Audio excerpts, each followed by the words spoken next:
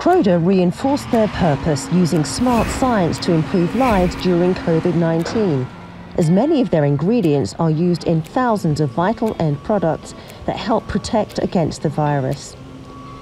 As part of a critical industry during the pandemic, their manufacturing sites not only kept up and running to maintain essential supplies, but also managed to help their communities in various ways. A lot of our ingredients have gone into helping the challenges that COVID has brought us. So we make glycerin that goes into hand sanitizers, we make a whole range of products that go into various disinfectants.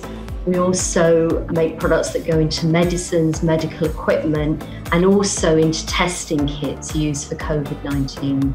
As well as donating ingredients to make hand sanitizer and food boxes for local people, Croda created its global Acts of Kindness initiative.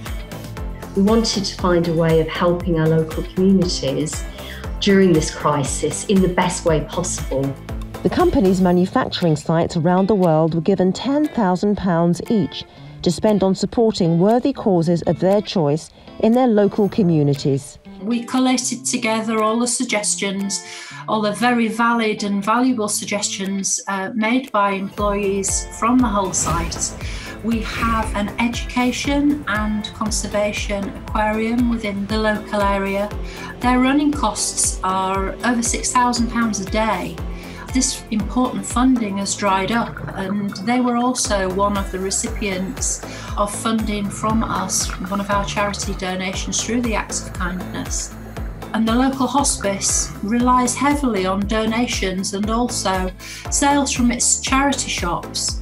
We donated an amount of money to have screens made so that the volunteers and the employees can work safely behind screens close to the till points. This should hopefully not only help them raise some money, but make the volunteers and employees feel safe and secure. Our purpose is smart science to improve lives. So it's about how we can use that really great smart science to improve the lives of people in all of the communities right across the world in which we operate.